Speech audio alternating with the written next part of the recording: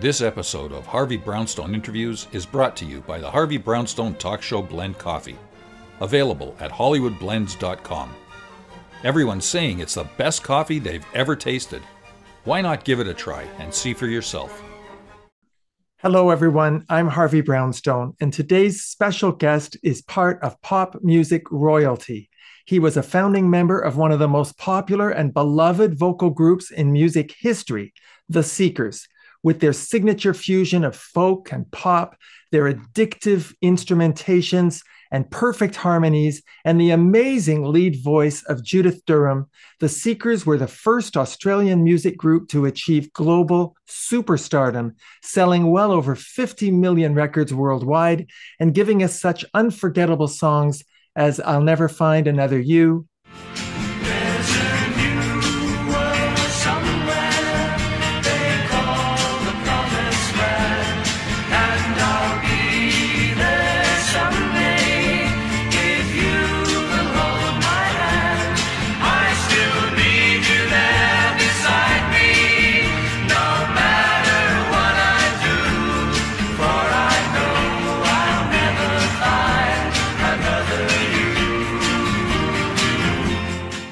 A World of Our Own. Close the door, light the light.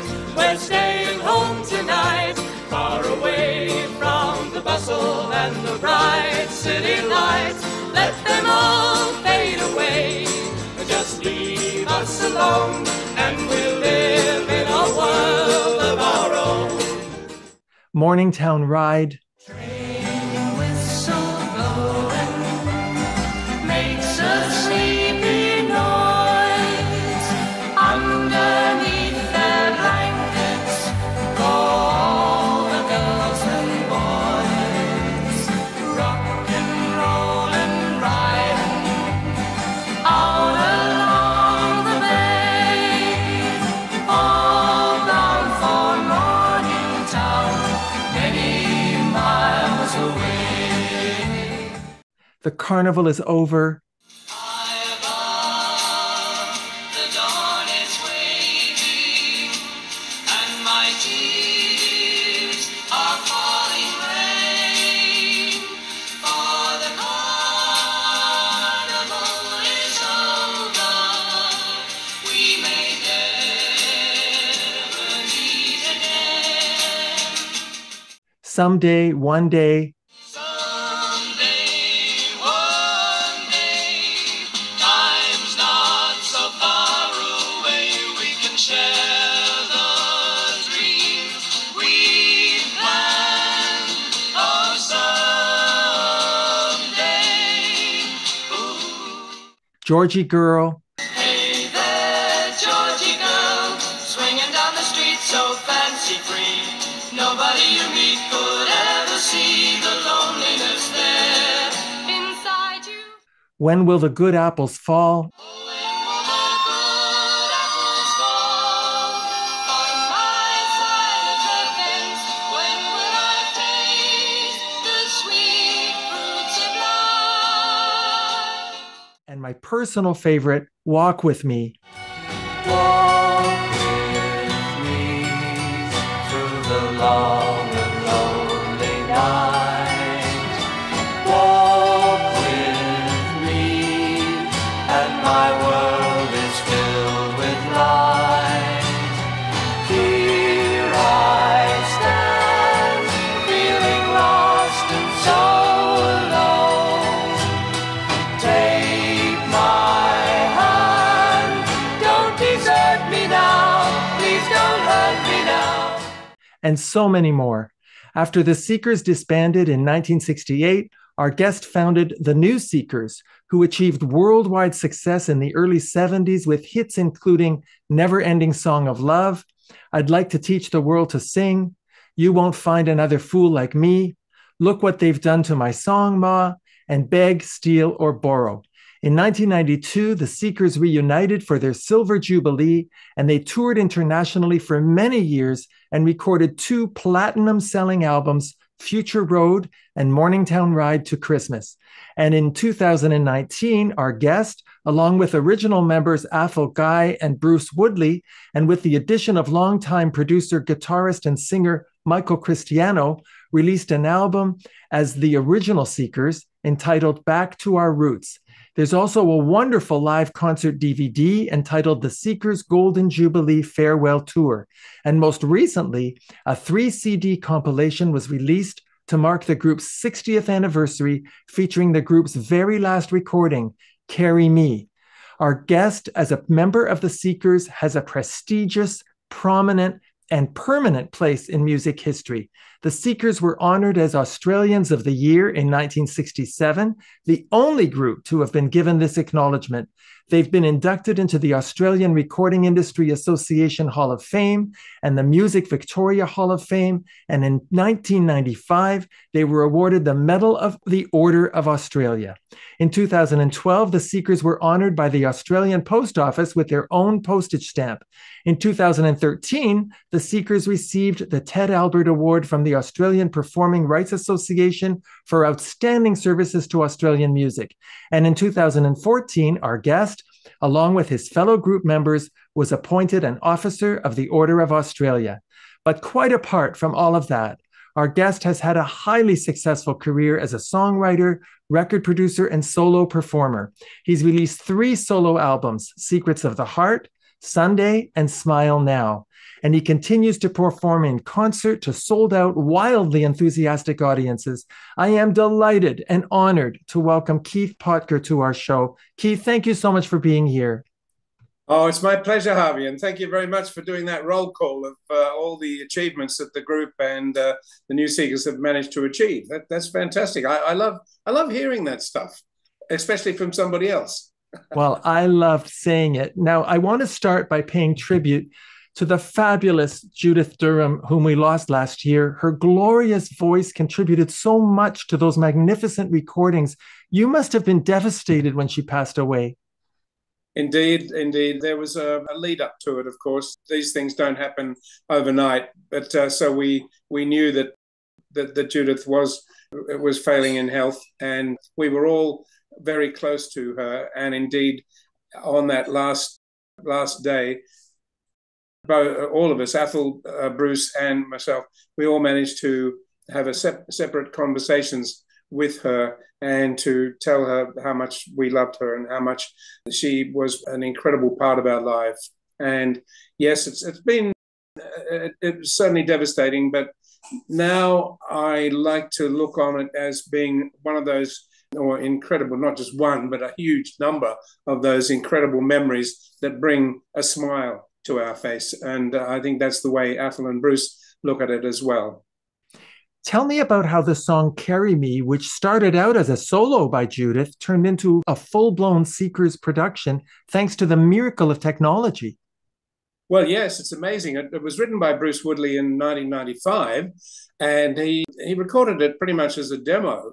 And Judith happened to be around, and she sang a vocal on it, and that was how it started off.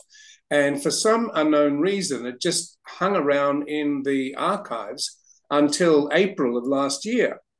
And our great historian and friend, Graham Simpson, dug it up, and he said, he played it to Judith, and she was really happy with her vocal.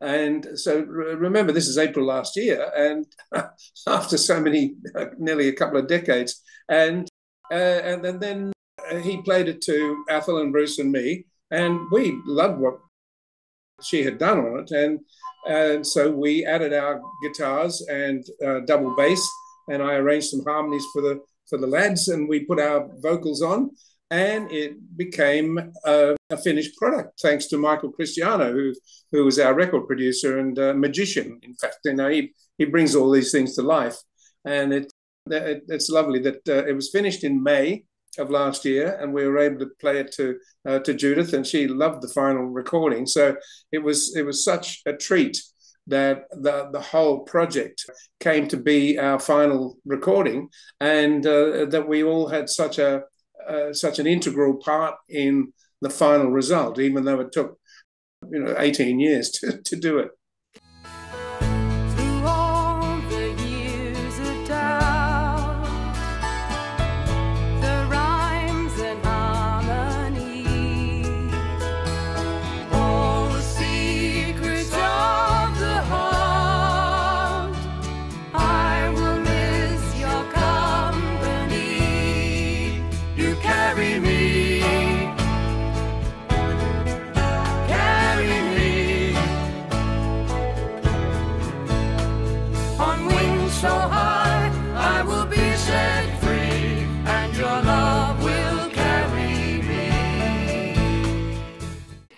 The song was played at the memorial service for Judith in September 2022. That must have been a very emotional moment.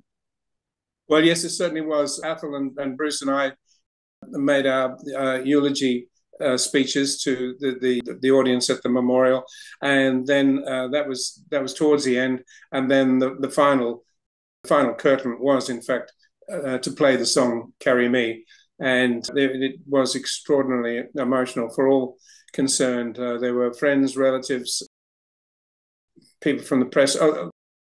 There was a huge contingent who just came in from Melbourne because it was open to the public, and it was a full house to say farewell in that memorial to our beloved little sister. There's a biography by Graham Simpson called The Judith Durham Story, Colors of My Life. What did you think of the book? I liked it. I thought that it was a great way of recounting some of those amazing periods that we went through, and it was kind of warts and all biography, which we all loved. And in fact, then Graham revised it, and so it was made up to date. And now, of course, there'll be another revision. But nevertheless, it's a great book. Keith, I want to take you back to your youth. When you were growing up, what kind of music did you like listening to? Well, I liked listening to rock and roll, and it was all around me at that time. But I loved harmony singing, and I grew up in a household that had lots of 78 records of big band music, Glenn Miller and Benny Goodman, people like that, Artie Shaw. And I loved all of that as well. And that suddenly sort of came to become the platform of the music that I was listening to. So I had rock and roll on one hand and big band music on the other. But in all of those genres, I generally tended to focus on the ones that had harmony singing in them. So of course those big bands had their groups, the Modernaires and groups like that. And of course rock and roll, there were the Four Lads, and there were the Four Preps and the Everly Brothers, and so I just gravitated towards harmony. Well, now you started out in a quartet of four young men called the Escorts, and when one of the men left the group to get married, you decided to replace him with a woman. What gave you the idea to add a female voice to the group? Well, the Escorts disbanded, actually. We had a period of television success in Australia, and that wasn't enough to keep us alive. So we disbanded and decided to go back to our day jobs. And in that group was Ken Ray, and I joined forces with Athol Guy at that stage again, because we had lost contact for a little while. And by that time, Athol had met up with Bruce Woodley. And so when Ken and I joined together with Bruce Woodley and Athol Guy, we decided that we needed a new name. So, as luck would have it, we decided on the Seekers. And it was, there were two names that we had thought about.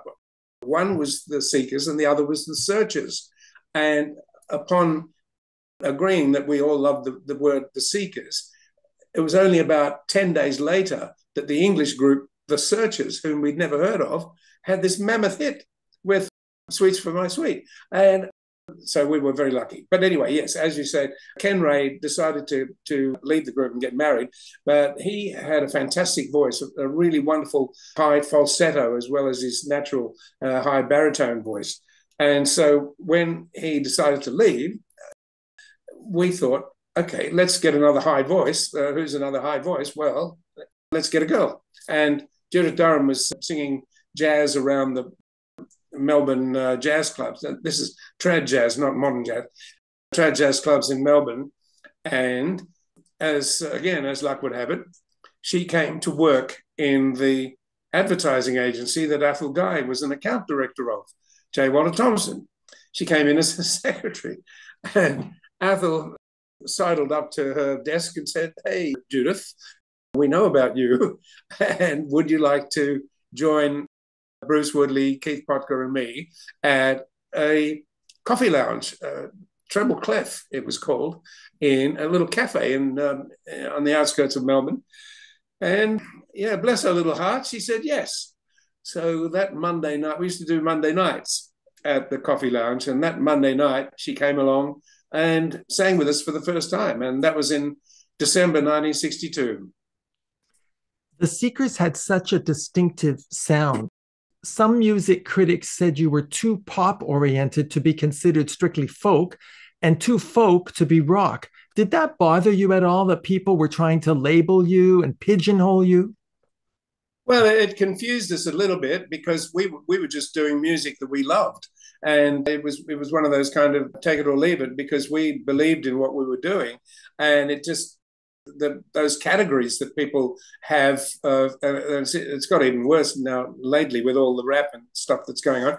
But it didn't bother us, Harvey. No, we just got on with the business, and we loved making our music. And luckily, lots of people out there loved it as well.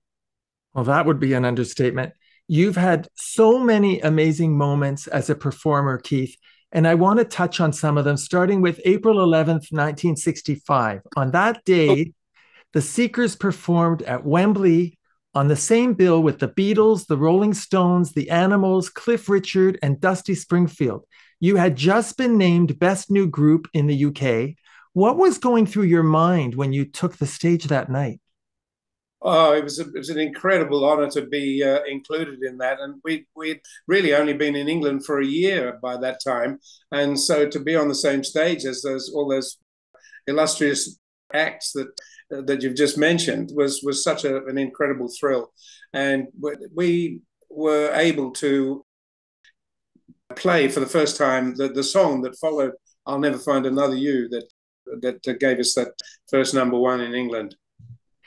I think the first time the North American public saw you on TV, at least the first time I remember seeing you on TV, was in June of 1965 when you appeared on the Ed Sullivan Show. You sang "A World of Our Own" and "You Can Tell the World." I'll never forget it. We could see how excited you were to be there. Do you have any memories of that night that you can share?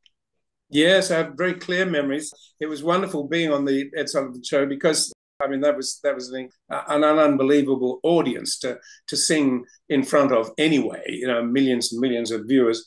And Ed Sullivan himself was such an icon and a grand old man of television. He was quite forgetful. And one of the things that we remember was that he asked us whether, because we came from Australia, he asked us whether we knew this tennis player in South Australia who had won some matches in 1933. And we said, "What? 1933? We weren't even born then." It was really amazing. And so I think they cut that out of the repeats of the show. But it was lovely to be with a professional crew of technical TV people, because we sang live. The whole thing was mic'd up very, very marginally, shall we say. We didn't have mics everywhere, and it gave us the chance to really feature ourselves, I suppose, as we normally would in that wonderful environment. And the audience was fantastic, so everything was perfect about that particular performance, I think. Oh, absolutely. I was 11 years old and I still remember it like it was yesterday. And then on November 16th, 1965, you appeared at a Royal Command performance at the London Palladium before the Queen Mother. What was it like to meet her? Oh, she was wonderful, very gracious lady. And as most people know, she lived forever. Beautiful event. We were, again, on the stage with some incredible luminaries. Jerry Lewis topped the bill, and Hank Mancini was conducting the orchestra. And, oh, boy, it was Sammy Davis Jr. was on the bill. But the highlight, Harvey, I've got to say, and this is something that your producer Stephen Silver might relate to in the sense of the football team. It was the year that the English football team won the World Cup, and they were the secret guest. So suddenly, in the middle of the performance, the curtains went up, and there was the English team standing behind, and the audience just went absolutely mad for them. And it was probably the highlight of the show. And maybe Jerry Lewis and Sammy Davis Jr. maybe might have been a little bit jealous, really, that happened. It was a fun night. What a memory. Now, on March the 12th, 1967, the Seekers performed at the Music Bowl in Melbourne, accompanied by the Australian Symphony Orchestra. The concert was attended by over 200,000 people, and the Guinness Book of World Records listed it as the greatest attendance at a concert in the Southern Hemisphere. What does it feel like, Keith, performing in front of a crowd of that size? Oh, boy, the lead up to it was amazing, Harvey, because we had arrived at the bowl, the Sydney Myer Music Bowl, in the morning, and the crowd had already started to come in. And it was a really hot day, and the heat was sort of shimmering off the audience. And we were in the dressing room, and then they said, look, come round to the outside broadcast TV box and a room and have a look at what's happening, because they had a helicopter in the air, and they showed us this vision of the Sydney Myer Music Bowl being filled with these people, and police had to stop traffic miles away, and so that people then went on foot to get to the bowl. But going out on stage, and there are many YouTube videos about this now as well, but going out on stage was an incredible experience, because there we were suddenly with this massive orchestra behind us and a choir, seeing this sea of faces. It was just unbelievable, because all you could see was humanity. It was just incredible. Now, as you know, your hit song, Georgy Girl, was nominated for an Academy Award. And I remember being shocked when Mitzi Gaynor sang the song on the awards show instead of you. Why weren't you the ones to perform the song? Well, we were shocked that Mitzi Gaynor performed it for another reason, of course. But the main reason was that our manager, Eddie Jarrett, he was a lovely man, but he was very, what should we say, English-centric. And he booked us a long way in advance. So we had been committed to this pantomime over the Christmas period and in 1967. And that was an unbreakable contract. So up comes the nomination for the award, and we're sort of in Bristol in England performing our little pantomime while Mitzi Gaynor was singing the song Georgy Girl. And what a performance that was. I mean, how anyone could take Georgy Girl and create what the producers created is beyond me, I've got to say. It was the Las Vegas version of Georgy Girl, I think. Don't you think? I think so. It may have been the Lost Vegas version as well, actually. Now, you know, a lot of people may not realize that your hit song, Someday, One Day, was written by Paul Simon, and it was his first hit song as a composer outside of Simon and Garfunkel. Did you have much contact with him, Keith? Yeah, I had limited contact with him, but Bruce Woodley had more contact. And in fact, Bruce and Paul wrote a couple of songs, a couple of which we recorded, in fact. And that was at a time when Paul Simon had just come over to London to try his luck. He and Art Garfunkel had just broken up, and I'm talking about early 1965 now. And he was introduced to us by our publicist, and he and Bruce got on very well at that time. And they, as I say, they wrote a couple of songs, and they wrote the big hit Red Rubber Ball, which became a huge hit for the Circle, but should have been our hit, but we only put it on an album. Anyway, getting back to Someday, One Day, he decided that he would like to write, this is Paul Simon, decided that he would like to write a song for us, and he came up with Someday, One Day, and it seemed to fit our vocal style really well. I think lately he's tended to, what shall we say, bypass those particular days and those songs in favor of the more recent works and albums that he's done. Now, of course, we all know that Judith Durham decided to leave the group in 1968. Do you personally think that she ever regretted that decision? I don't think she regretted the decision at all. No, I think she was really rather looking forward to going back to being a solo performer again, because that's what she was when we when we approached her. And we had this arrangement within the four of us that if any of us wanted to leave, that we'd give the others 6 months' notice. And indeed, that's exactly what Judith did. So we had 6 months to contemplate what we were going to do. And it was only because the BBC came up with a concept of doing a television show with the group that we decided to bring the BBC into our confidence and say, look, this is what's going to happen. You know, we're going to be breaking up in 3 months or something like that by that time. And they said, well, can we make the farewell, the disbanding of the group, as part of that television show, which we agreed to. So that was done. It caught everybody completely by surprise, because we knew the secret, but the general public didn't know. But as far as Judith's feelings on the night, I mean, we got together for the after party, and it was a very joyous affair. There were no recriminations. There's no animosity. It was all very, very loving and upbeat. And of course, by that time, Judith had met her future husband, Ron Edgeworth, and the two of them decided that they were going to make music together. So in some ways, she wasn't going back to being a solo performer, but they became a duo. So I don't think she had any regrets about that. But later on, we kept in touch a lot. I used to see her in America when we visited there, and yeah, we kept in touch. So it wasn't as though there was this falling off a cliff kind of disbanding of the group.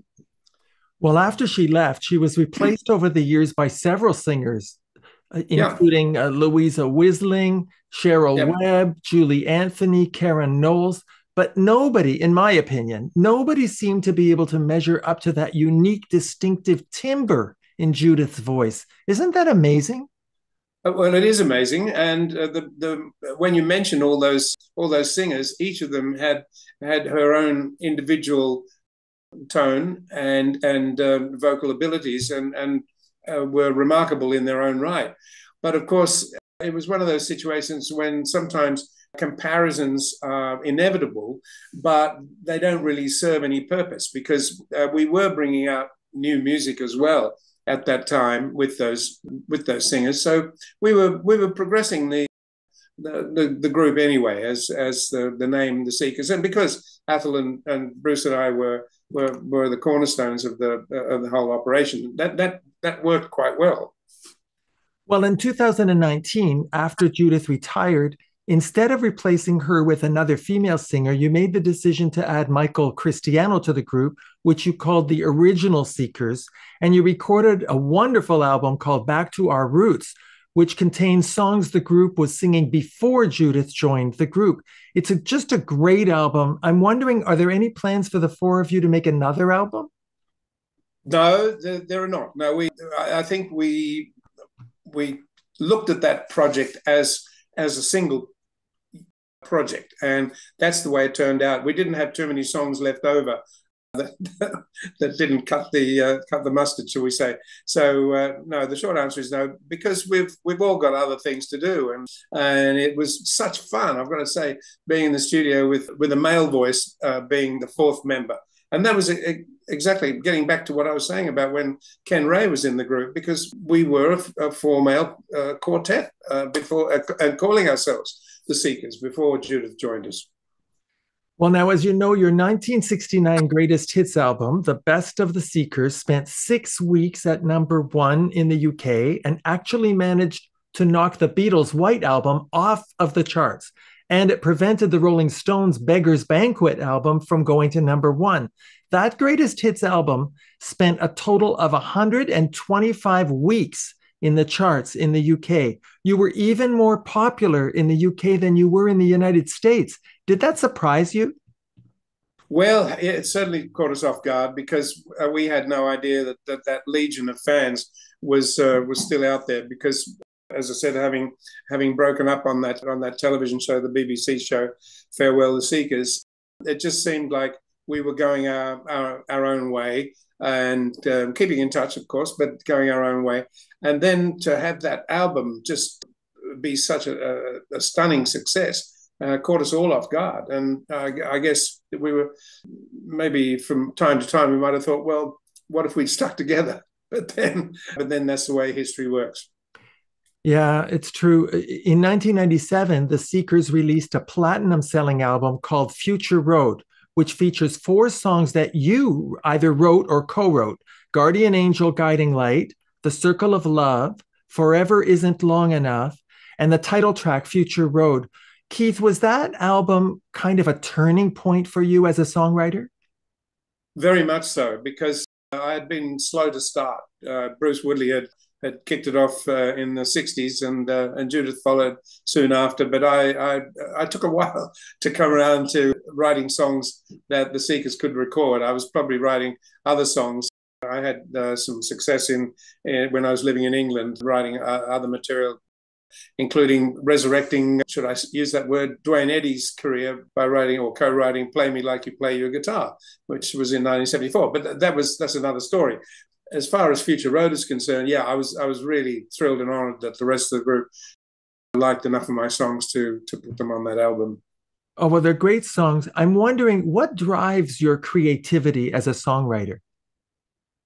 Oh, in some ways, there's no driving really. It just seems to kind of flow out like a spring, a creek, or that feeds a pool of whatever.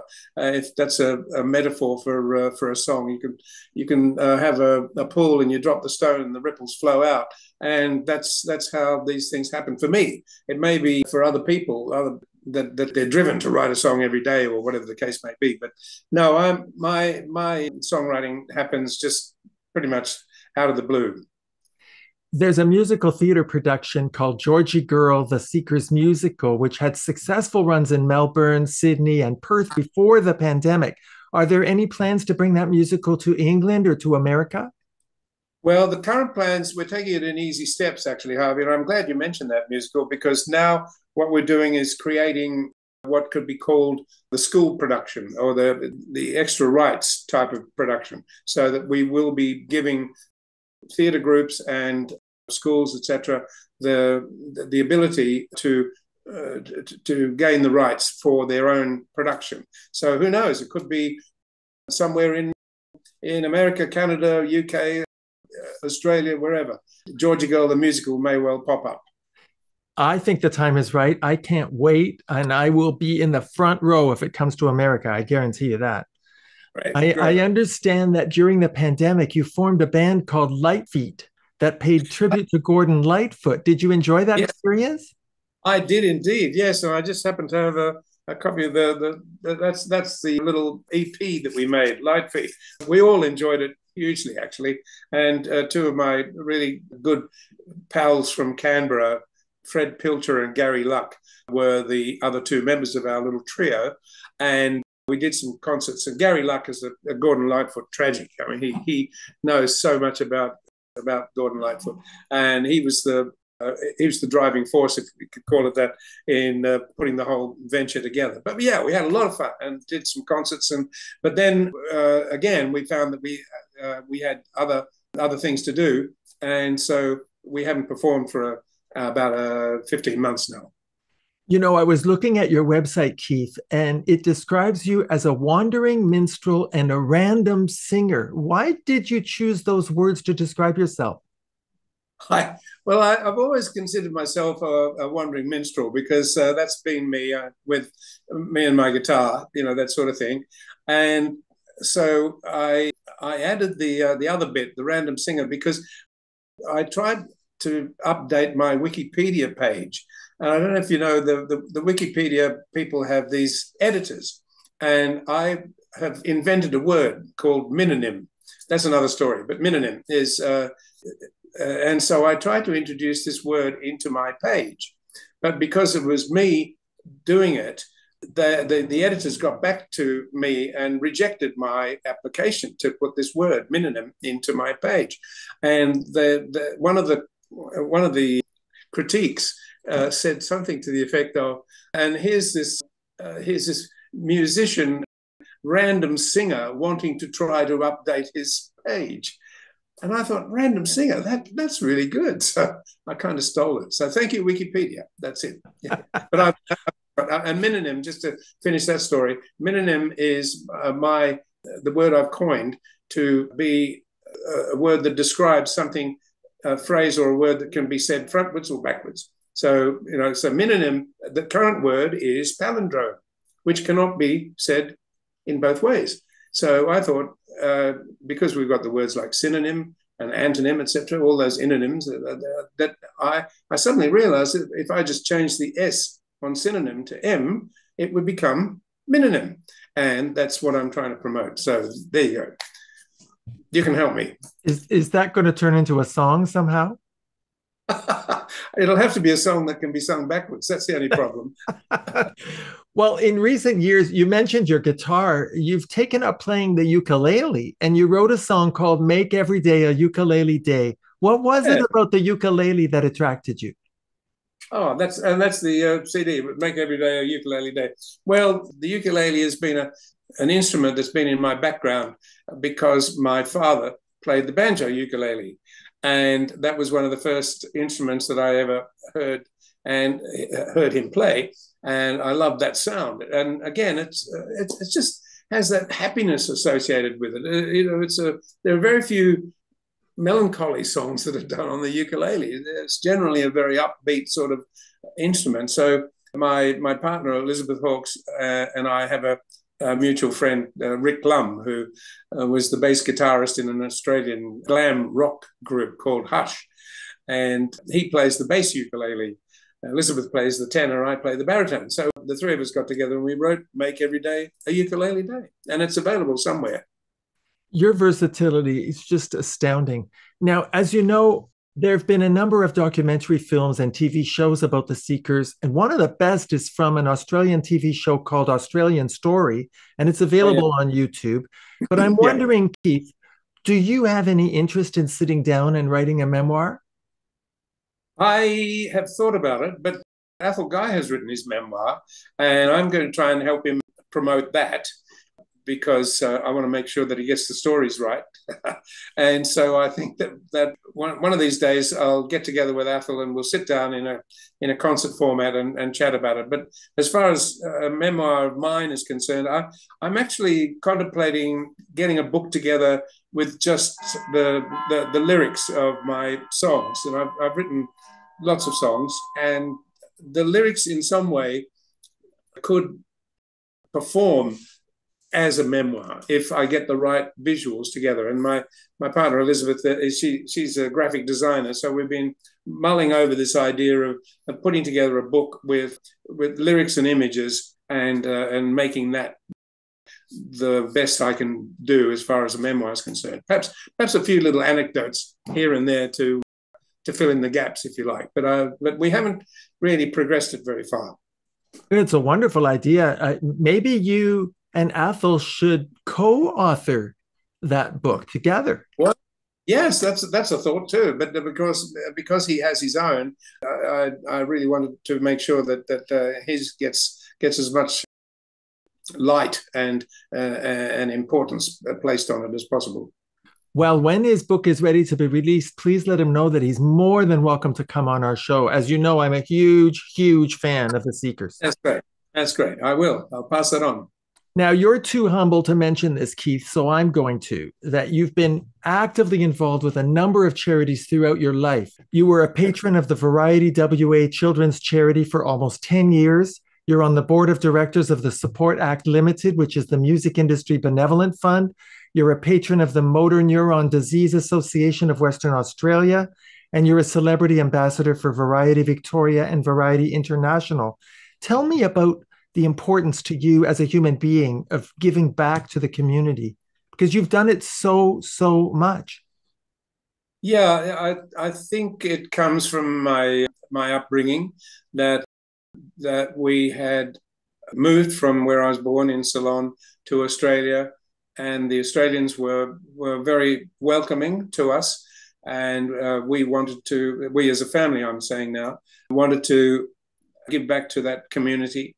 And I think that I've always followed that credo that there's giving and taking, and it's better to start by giving and then let whatever happens after that. But there's I'm a firm believer in tithing, at the very least, of being able to give, and those charities that you've mentioned have been so much a part of my group life, my musical life, that it's almost like an extension of performing. And I'm doing a charity gig in 2 days' time, actually, for an Australian Legacy, which is a wonderful charity. It just happens, I suppose. I get involved, and I like to be a giver rather than a taker. That's right. You're not just a seeker, you are a giver in a big, big way. I want to tell our viewers that you can learn more about Keith Potger, buy his music, and see his concert schedule by going to his official website, keithpotger.com. Well, Keith, I only have one more question for you, and it's this. Do you get, I mean, deep down inside, do you really get how beloved you and the other members of the Seekers are by music lovers everywhere? Has that penetrated you? Well, it's very difficult, Harvey, to answer that question, because we as a group, and I have to speak as a group now, we as a group were always very aware of the fact that we could walk down the street if we needed to and not be besieged, but we would be respected.